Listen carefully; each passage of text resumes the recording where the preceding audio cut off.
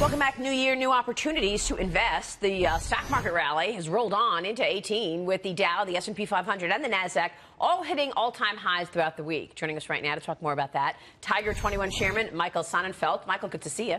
Thanks for having me. Thank you so much for being here. So it's been, I don't know, if you put money in ETFs, passive investing, you made some money, but you say 18 is going to be more selective in terms of a stock picker's market. For sure. You know, 2017, it was a beta huggers market if you had any broad exposure. 2018, people are optimistic but cautious. Will this rally be choked off by rising rates?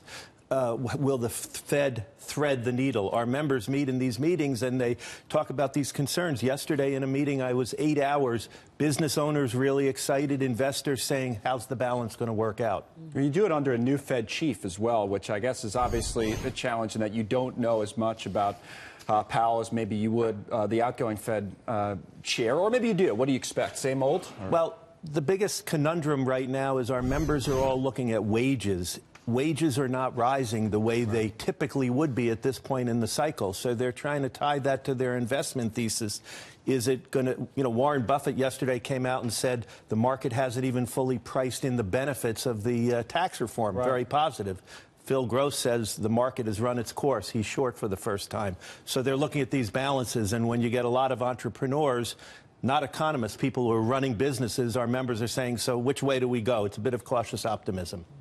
But the markets seem to be more vulnerable, particularly the bond market, to headline risk. This is a story that Maria saw first thing yesterday morning, that it was by one of the wire services that Chinese officials were looking at slowing or halting purchases of U.S. Treasuries. And actually, later on, the State Administration of Foreign Exchange came out and said the news could quote the wrong source of information or maybe fake news. That you have China referring to this report as fake news. So it's diversifying its foreign exchange reserves, but not really pulling back so much on dramatically on Treasury purchases. So I think what you're talking about is our members are trying to say, how do you look at the deficit? Some people say the tax reform will increase the deficit. That's been the consensus.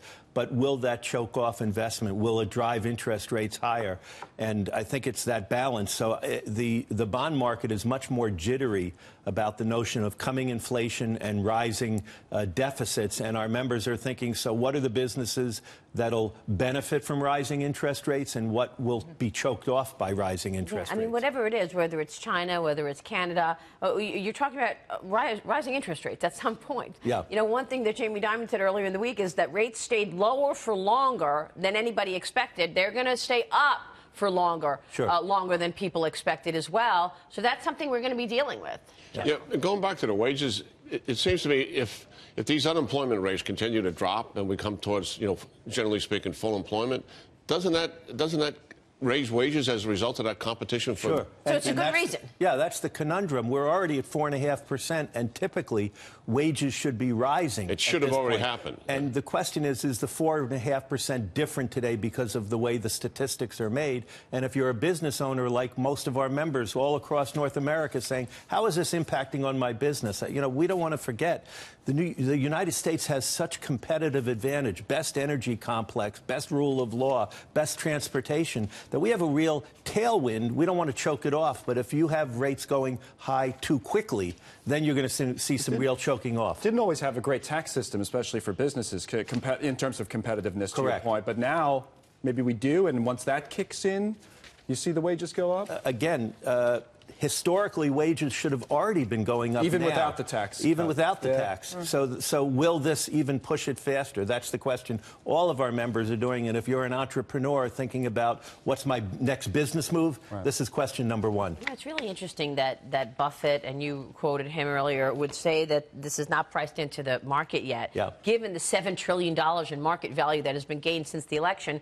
But we don't know, really, the context of it. We are going to know in the next couple of weeks, by the way. Fourth quarter earnings begin tomorrow, and we're going to get guidance from CEOs who are going to say, this is what we're expecting, partly because of the tax plan. And the estimates call for 13% in terms of earnings growth for the S&P 500. So you're saying your members don't think that's priced in yet? Some of them don't. You know, we're 600 people of diverse backgrounds, diverse businesses. So the ones who are sensitive, you know, you look at Disney as an example. That's a high taxpayer.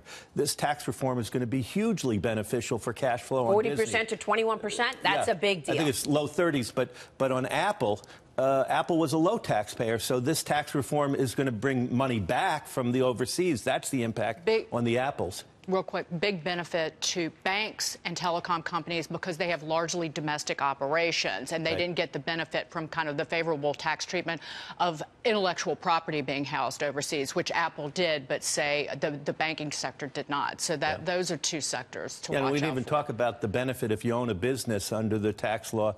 You'll have a better chance getting it to your kids and keeping it intact, and that allows you to look for a longer time horizon. So there are clearly some benefits from the new tax law, but if it raises the deficit too much and chokes it off, and interest rates don't rise nicely, but they spike up high, that could create some dislocation. Do you think companies are going to be more poised to buy back stock, pay dividends, or invest in their business?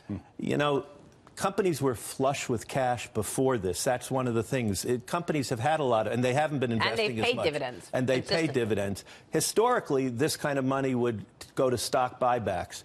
People are hoping that it'll take more investment. Our climate is fabulous for investment in that way. Did anybody think that you would have more than 130 big-name major companies stepping up and saying, hey, we're taking some of this tax reform and we're giving it back to our employers toot sweet right away? I know. That was incredible.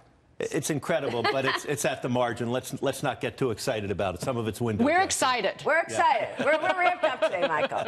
Thank you so much. Thank you. Good to see you, sir. Michael Sonnenfeldt there.